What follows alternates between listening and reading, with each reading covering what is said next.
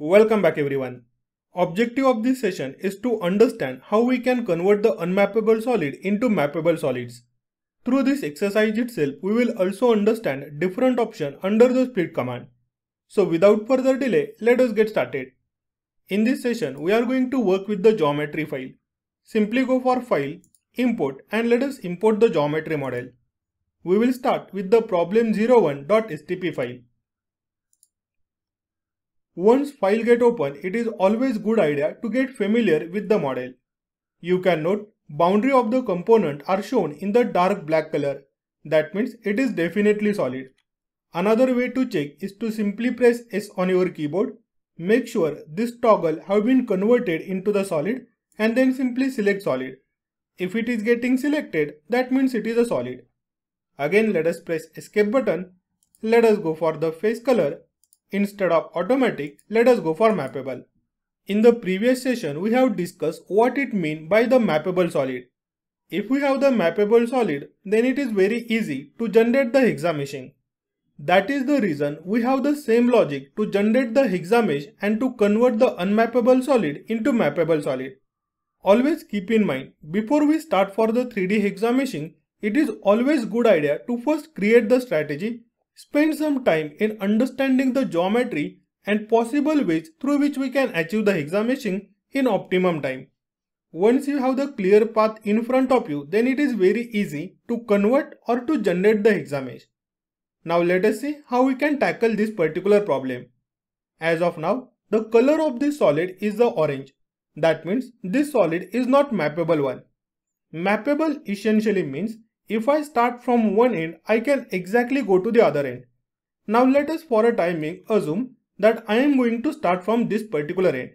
So if I start from this end, then I can see over here I have one line, but this line have been terminated at this location since there is another feature. So to convert this particular solid, we can use the split command. Now to go for the split command, either we can go for the topology, and here we have the split command. Under the split, we have the multiple option. Since we have spent lot of time in understanding the hypermesh, so from now on we will try to use the shortcut as much as possible. So let us press escape button, press Alt on your keyboard and press right button. You can note over here I have multiple options related to the split. Not only that, the same option will pop once I click on this button. So whichever is preferable to you, you can use that. As of now, let us go with the split using the surfaces. Try to understand how the command will work. Under the target, you will get to select either surface or the solid. As of now, we have the solid, so I will go with the solid and simply select one solid. Now under the tool, since we are trying to split the solid using the surfaces, for the tool we need to select the surface itself. Now this particular surface as of now is lying in this region. But instead of this surface, I want to have the 2D infinite surface. For that purpose, we are going to make use of this extend trimmer function. Once it is clicked, let us click on the review button. With the review button, you will basically understand which section of the solid is getting trimmed or which section of the solid is getting chopped off. Better way to visualize this is to go into the wireframe mode. To go into the wireframe mode, now we can simply press Alt button, press right mouse button, and here we have no lines.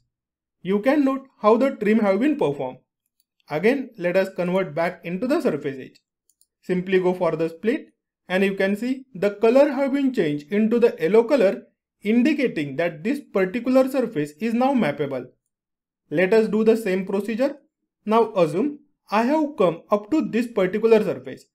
From this surface again I have this particular line that has not been generated yet.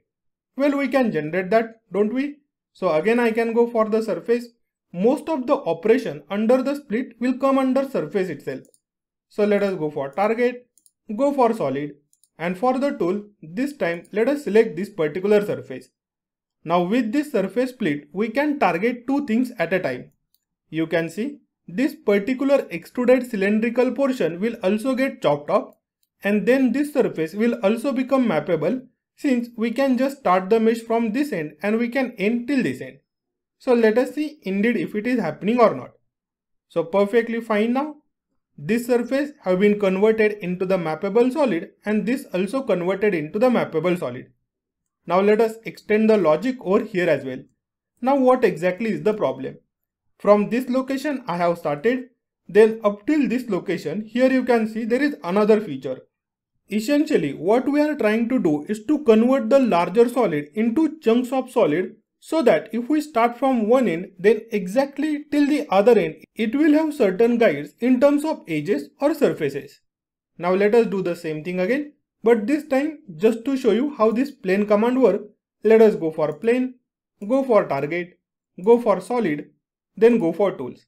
Now for this particular thing, let us create a plane on this particular face. Simply select the face and automatically an infinite plane will get created. To review how the split will work, simply go for no lines and you can note the plane. Now let us go for split and let me again go for surface edges. Perfectly fine now. Okay, now till this region we are absolutely fine. Now from again this region we have started and till this region you can see. Up till here we had the edges, but on this side I have the point over here, but over here I don't have the point. So to create the point, split it, as simple as that. So go for plane, go for target. By the way, most of the time target will also get automatically selected. You don't have to even manually go and select. But since we are the beginner, let us go for target selection, go for tool, simply select the surface and go for split. Now perfect. With this, we have converted this entire solid into mappable solid. Now let us press escape button. Instead of this command, let us go for component. So over here, now try to visualize how the mesh will generate. Let's say he has created the mesh on this particular surface. Then algorithm will extrude that mesh from this region to this region. Why it will extrude? Because it has the guide. Here he can see I have one edge, second, third, fourth. Exactly same edges are present in the bottom direction also. Let me show you over here as well. Exactly same edges are present on all the sides. So essentially, extruding the mesh from this location till the end is not big deal. In addition to that, now understand what will happen. Once complete mesh will get generated from this end to this end, here also it will have definite number. Now this same number will be used in order to generate the mesh in this region. To show you the same, let me go for the mappable again. Now let us go for 3D. Let us go for map. As of now, let me use the small element size so that you will understand. Our focus is not to generate exactly good mesh. Our focus is to understand how we can convert the unmappable solid into mappable solid. So simply click on find and let us go for mesh. This thing we need to observe at any cost. So let me press Alt right button and let us go for mesh line. So you can see over here he has created the mesh, and this particular mesh he is going to drag with certain number of elements. The same number of elements will be over here and respectively on all the other side, as you can note in this region. Now this particular extrusion that we predicted it will be over here, that extrusion have been placed over here. Does not matter. At the end of the day, he is going to extrude that thing. Once you understand how the mesh looks like, then we can go for mesh. Now with this, he will convert the 2D mesh into 3D mesh. So I hope you got the idea. There are a lot of crazy things we can do. For example, in this region you can note how the mesh flow is going from the bottom to the top. Instead of that, you can align the mesh flow in that direction also. What you need to do is to split multiple times. Just for the demonstration purpose, let us see if we are able to change the mesh flow. Let me press escape button. Let us go for element, Ctrl A and delete. Now again, let us go for split using surface. Then under the target, let us go for solids. Let us select this top solid, and for the tool, let me select this top surface. Make sure extend trimmer is on and go for split. In addition to that, we can also perform one more cut. So let me go for again solid. Let us select OK. This time let me select all the solids in this region. The plan I am working on, most probably it will fail. What I am trying to do is to convert or add one more split over here. let us see it will work or not, because with additional split here we might get little bit disturbance.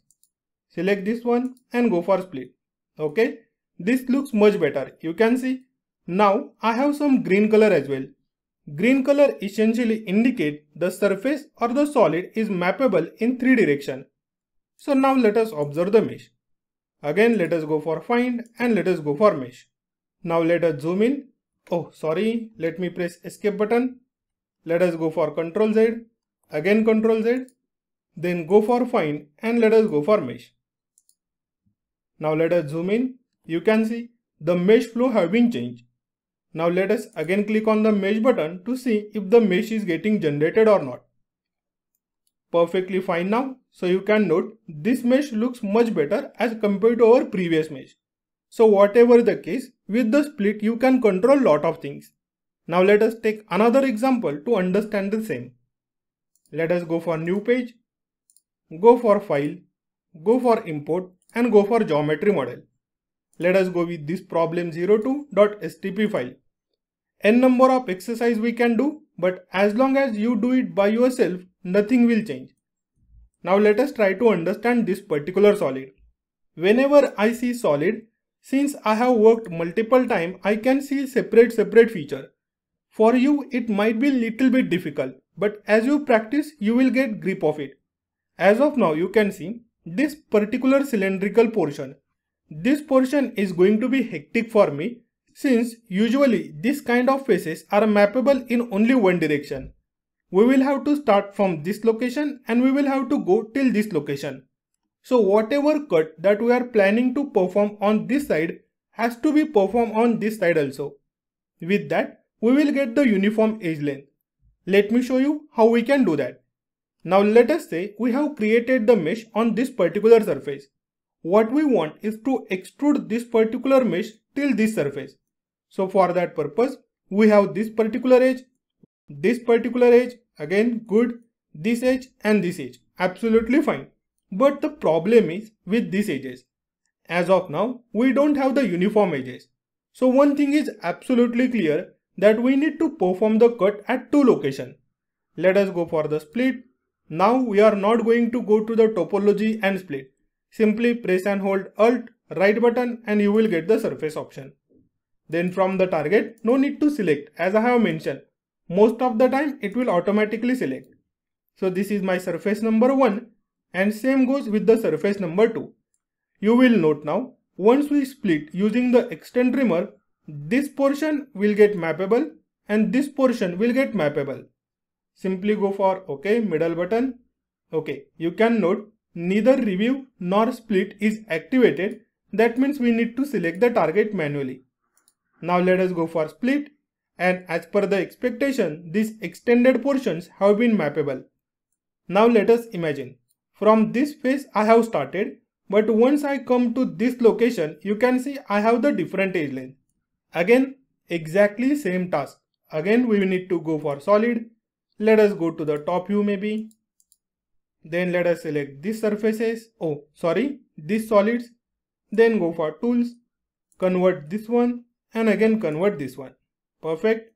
Now again go for split. So far so good. Now let us see what exactly is the problem. So we have started from this end. Now we have come to this end. From here on I have the edges present. But here you can note I don't have any edges and that's why it is creating a problem. Well, no need to worry. Again go for solid. Select all the solid and this time for the surface split, this is not what I want. I want to select this surface. Go for top view and you will note this entire section will be different and one line will get generated over here. Simply go for split. Left portion have been converted into the mappable solid. Let me check what exactly is the problem for this middle surface.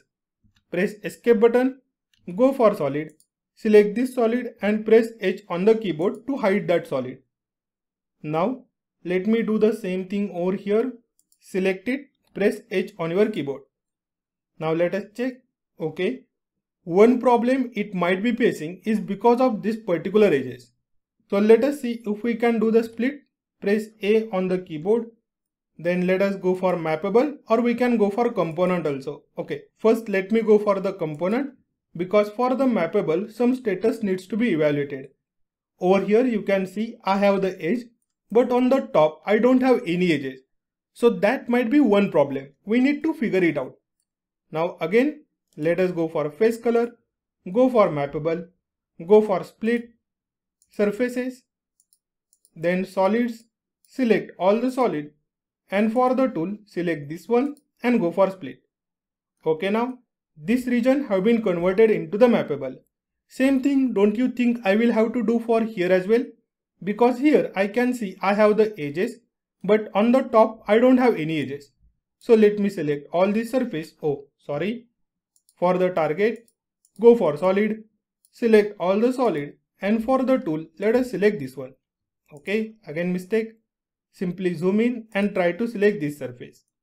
Now let us go for split, and tada! You can note all the solids have been converted into the mappable one. Our task does not end over here.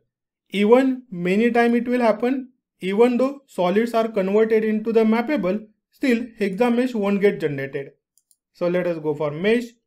Try to observe this mesh so that you will get better understanding about the logic that software is performing. Okay, perfectly fine with me. Observe. Observation is the key. Now once you are good with the mesh, simply click on this mesh button.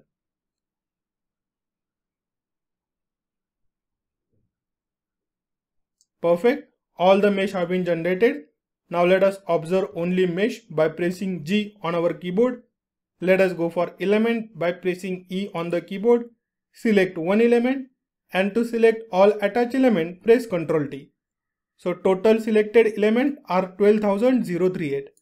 Now same goes with the model. You can see all the elements have been selected. That means everything is attached.